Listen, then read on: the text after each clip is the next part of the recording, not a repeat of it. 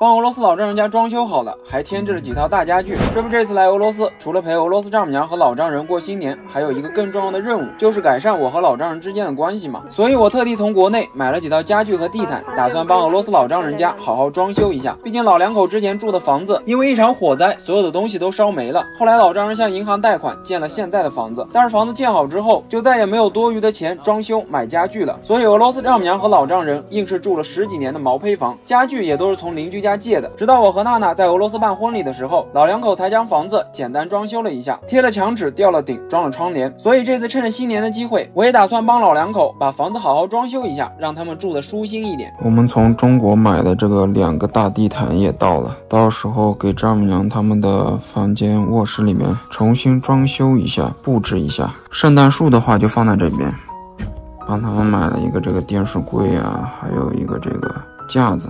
架子的话，这个上面丈母娘都摆着这些从中国的茶呀、礼物啥的，因为他们之前丈母娘的床头柜就用这个箱子给搭起来的。我们现在要去城里面拿我们的那个家具啊，打算帮爸爸妈妈把他们的房间好好装修一下，所以买了几套这个家具，还有从中国买的那个地毯已经到了，对不对？2个大地毯。今天再去拿2套那个家具，然后今天已经是30号了。今天帮爸爸妈妈把他们那个房间打扮得漂漂亮亮的，对不对？对，有家的感觉，全新的感觉，新的感觉。然后那个圣诞树也都已经装好了，现在去和这个哥哥会合，然后哥哥来这里帮我们把那个家具给装好了。我们现在已经把这个家具都拿好了，一个大柜子，然后这边还有。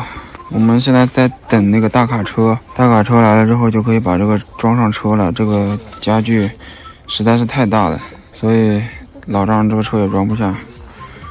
娜娜专门叫了一个那个拉货的大卡车，这个车的话已经来了，然后我们已经装好车了。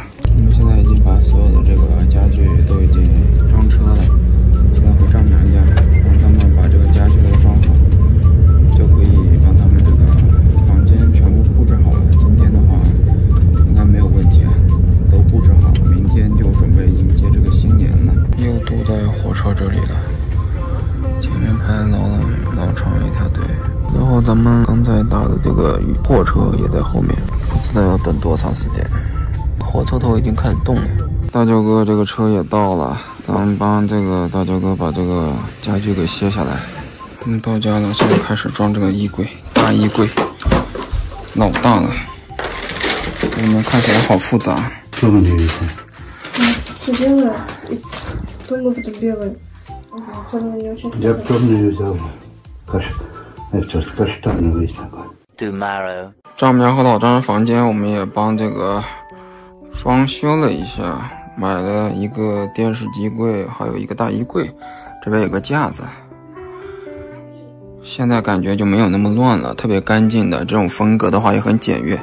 然后这个地毯也是我们从国内买过来的，这个客厅里的地毯也是从国内买过来的。感觉现在丈母娘一家的话，现在感觉是焕然一新啊，焕然一新啊。